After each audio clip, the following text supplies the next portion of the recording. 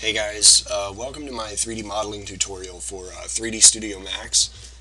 Today I'm going to show you guys how to build an M4A1 assault rifle, and I'm going to move at a pretty slow pace to kind of help the newcomers to 3ds Max get used to the interface, as well as working with 3D space, and hopefully you guys will pick up a few neat tricks and techniques in this tutorial to help you guys along with future projects.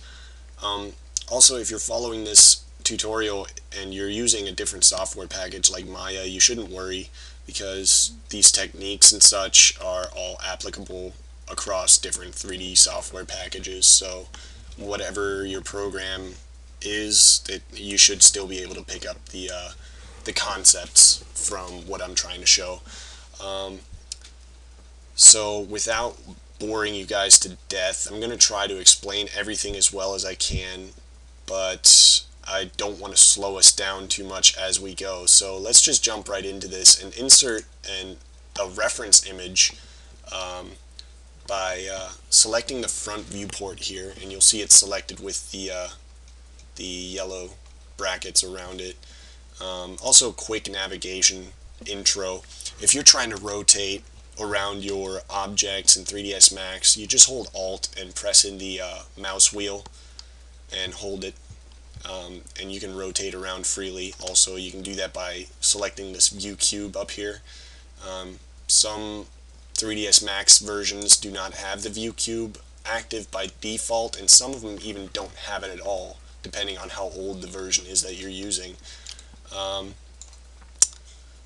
Also, you can pan around the viewport by holding in the mouse wheel itself and just moving the mouse, and you can zoom in and out by just using the mouse wheel. So what I'm going to do is reset the view by pressing Z, and that's normally the function to zoom all extents. So if I had an object in my scene right now, it would just zoom out far enough to where I see my object and everything else that I've created in the scene. So without wasting any more time now, for the second time, I'm going to show you how to insert a plane and how to apply a material with a reference image on that plane. So what we're going to do is get rid of this grid here, just so we can easier see, and I did that just by pressing G in the viewport. That's actively selected, and you can press G to bring it back again. Next, what you want to do is come over here to the Create panel under Geometry and click on the plane down here. This is under Standard Primitives if you don't have the same thing open. We'll click on the plane and then left click, hold, and drag, and we're just going to bring it out far enough to kind of cover most of the viewport, but it's not a big deal how big the box is at the moment. You'll see that I came up with all this extra geometry right here, and I don't really want that. I'm also going to activate the wireframe in my perspective view so you can see it there. Press F4 if you're in the active perspective view, and that'll bring up the wireframe. I'm also going to get rid of these selection brackets that you'll see on the outside, just because they get on my nerves. I'm going to get rid of the grid as well. Actually, I'm going to keep the grid in place for a moment and just show you how to set this object to world origin. I'm going to do that by these coordinates down here are always indicating where your selected object is in relation to the world space. So if you just right click on the little dial bars down here, just right click on those and it'll just reset everything to 0. So your object is now at origin in world space. So what we're going to do is move over here to the Modify panel on the top right here, and now we'll see with our object selected, the plane, we have our parameters for the created object right down here. What I'm going to do is just set these length and width segments to the lowest possible, which is 1.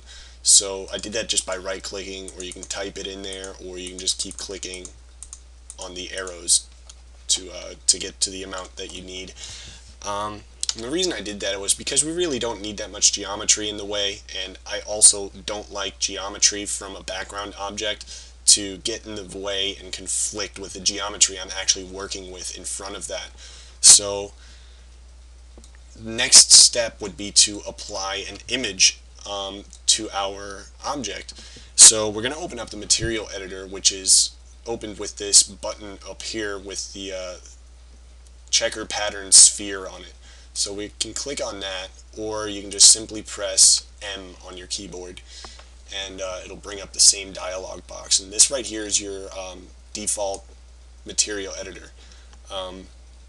What we want to do is apply this material, this blank material that's up here already selected, onto our object. And we can either do that by dragging and dropping it onto the object, or we can just press this button right here that says assign material to the selection. So any selected object will have that applied to it. Also, I want to move to the diffuse channel down here, and you'll notice these two blank buttons here for diffuse and specular. You want to move to the one right next to diffuse and click on that, and then open up your bitmap.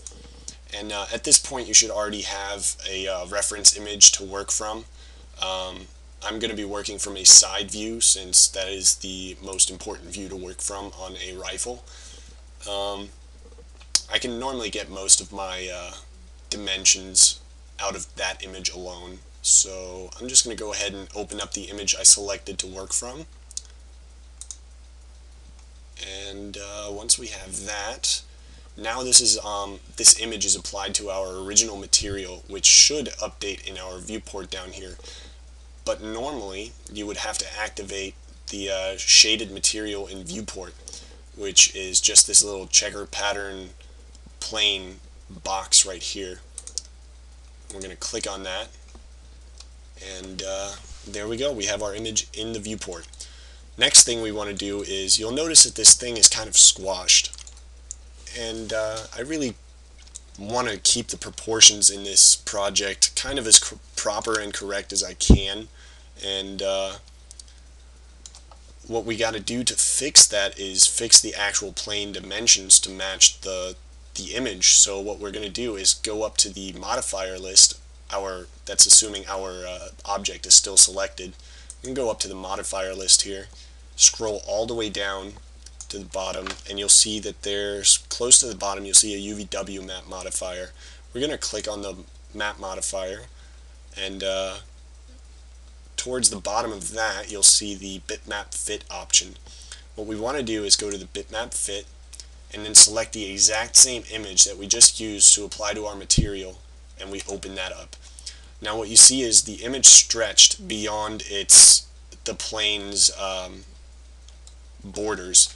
So what we need to do is fix the plane dimensions to match to the original image dimensions.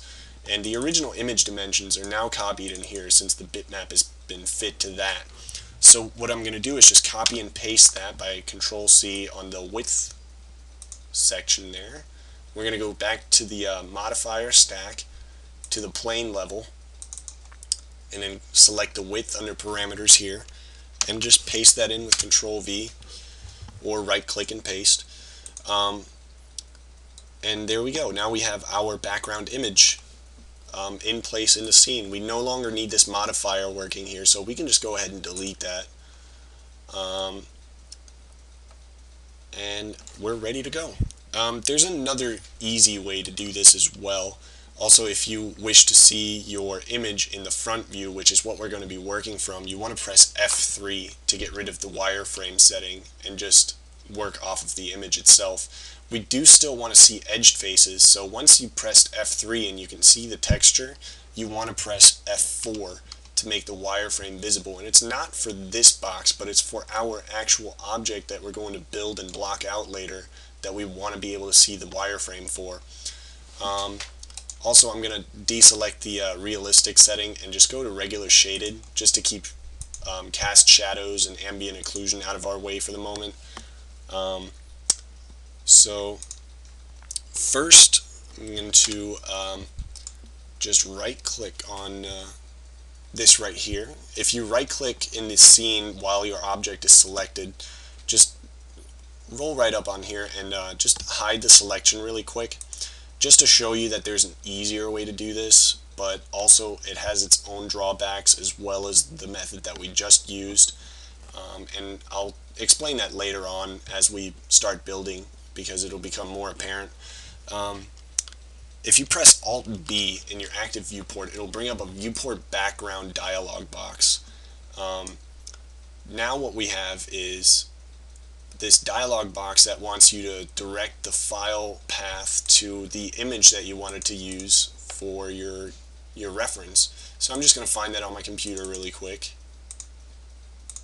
and insert that, and now you'll see that my file path is visible here. And I'm going to click OK, and you'll notice that I have the exact same problem once again with the stretching.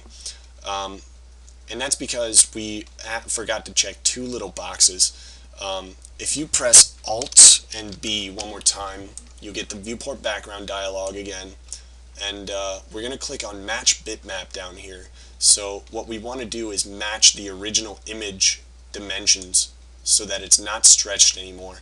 And then we also want to lock the zoom and pan function, which means that when we pan, our image stays in the exact same world space where it should be, because our object isn't going to move when we pan the screen, and neither should our image behind it. Now you'll notice that this is only viewable in the active viewport, and that's because we're only working from the front on this front image. You're not rotating around an actual object, so this will never actually get in your way when you work in 3D space. But also you'll see that it's a little more pixelated, a little more lower res, but that shouldn't really be a problem because we're really just looking for rough shapes that we can work off of. This is normally my more preferred method for using reference images. But either way works, and there's really no wrong way of doing this. So what we're going to do now is just save our file. And I've already created a save file. And I'm just going to save right over it. This is just my save file right now, M4A101. And I'm just going to go ahead and save that. And I will see you back for the next tutorial.